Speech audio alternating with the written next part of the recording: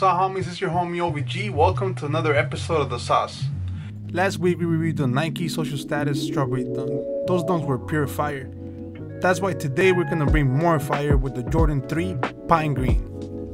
Before we get into the shoe, let's go ahead and talk about the history that's in the shoe. The Air Jordan 3 was originally released in the spring of 1988 and introduced several firsts to the Jordan signature line.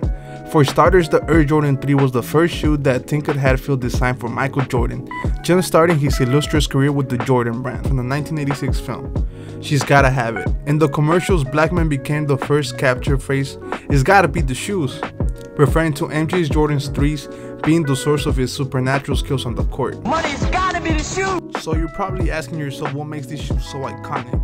But I have to take it back to Chicago. It was the rematch of the 1997 dunk contest between the GOAT and Dominique Wilkins. This time around, Jordan had the home court advantage. In the battle of the league's top two, the 1998 All-Star Weekend was held in Chicago Stadium, home of some of Michael's most spectacular dunks. Needing 49 points to capture his second straight slam dunk title, Jordan headed to the opposite side of the floor. And there he was, ready to delight the Chicago fans. They knew what was coming, a Dr. J type dunk.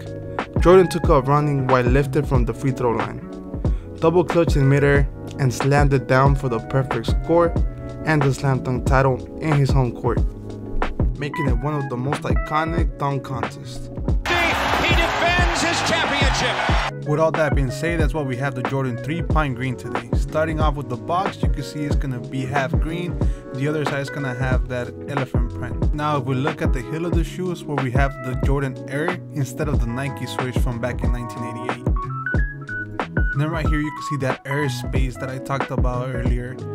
It's very slick, really creative how Tinkerfield came up with this idea of the shoe. And you can see part cement, gray cement, part green. And then at the toe box, we're gonna have nothing but suede, all black suede around it, with the Jordan green logo right there in the tongue. As for the sole of the shoe, it's gonna be around all gray, and the middle is gonna have white with that Jordan green sticking out. And then right in the middle, it's gonna have a green space. So this shoe, I really like it. On feet is really nice. It fits through the size. Insoles are gonna be colored gray with the Jumpman logo inside of it. With that being said, now let's try them on feet. Every time there's a retro in the sauce, we're gonna be able to review it. We love Jordan retros. This shoe was retail for $180 and we got it strictly from the sneaker store. So really guys, follow me if you guys want to see more content like this. I'll see you guys on the next one.